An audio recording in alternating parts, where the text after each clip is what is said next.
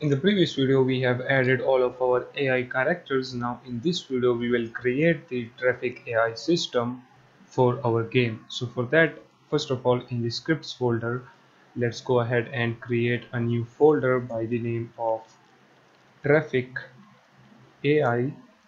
You can name this whatever you want. Then in here, we will create a C# script by the name of Waypoint.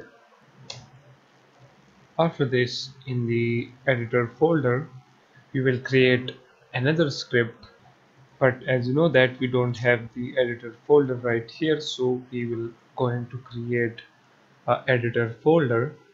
And if you have the editor folder, then you don't need to create another one. Okay, so just name it as editor like this, press enter. Then in here we will create another C# script by the name of Waypoint Manager window. Press enter.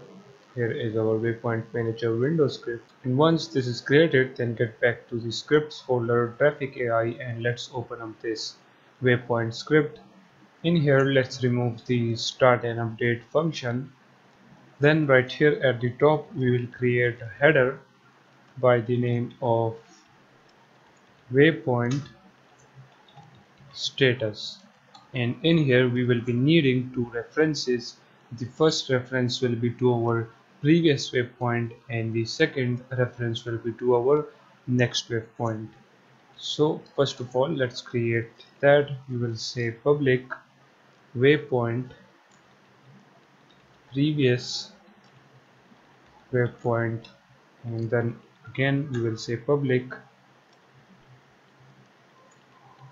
waypoint, and this will be now next waypoint. So let me tell you that how our traffic AI, or you can say how our waypoint system will work. So consider this as the AI character. To this AI character we will assign a waypoint navigator script. Don't worry, we will do that in the upcoming videos. Okay, so we will assign that script to this AI character. Okay, and on that script we will navigate the waypoints. So for example, this AI character is looking for this first waypoint, so it will actually come closer to this first waypoint, okay, or walk towards this first waypoint. Then on this first waypoint we will assign this waypoint script, and as you know, on this waypoint script we will have a previous waypoint and next waypoint data stored. So for example, this first waypoint right here, for the first waypoint the next waypoint will be 2, and for the 2 the previous waypoint will be 1. So now when the character reach this first waypoint, the next waypoint will be 2, so the character will move towards the second waypoint. Now for the second waypoint the next waypoint will be 3, and for the 3 the previous waypoint will be 2. So now when the character reach to this second one, then for the second one the next will be third one, so the character will move towards the third one. And similar in the other waypoint as well, when he reaches the third one, for the third one the next will be 4, and for the 4 the previous will be 3 and next will be 5, so he will move to this waypoint, then to 6, 7, 8, 9. Okay, and then when he reaches 9, for the 9 the next waypoint will be 1, and for the 1 the previous waypoint will be 9. So now when the character reaches the 9 one, then for the 9 the next will be 1, so the character will move towards the first waypoint. So in this way our character will move between many waypoints, which we will be setting in the upcoming videos. This is just an example of how our traffic AI will works. And once we created this waypoint system, after this we will be also creating a branching system, but that system is for the next video. For now we will just focus on this one. So now we have the previous waypoint and next waypoint data right here. Let's give a range to our waypoint width. So we will say range. The range minimum value will be 0f and the maximum value will be 5f. Okay, this will be basically our waypoint width.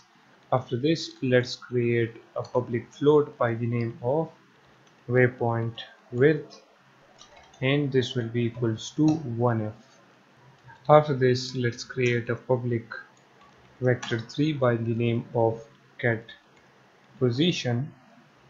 Let's actually make the p capital, and in here we will be getting the random waypoints.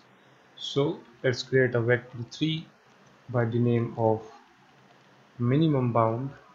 This will be equals to transform dot position plus, then we will say transform dot right, and let's multiply that by the waypoint width, and let's divide that by 2f.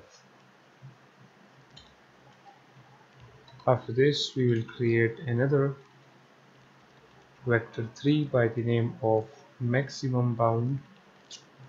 This will be equals to transform dot position, and we will say minus transform dot right, and let's multiply that by the waypoint width and divide that by 2f.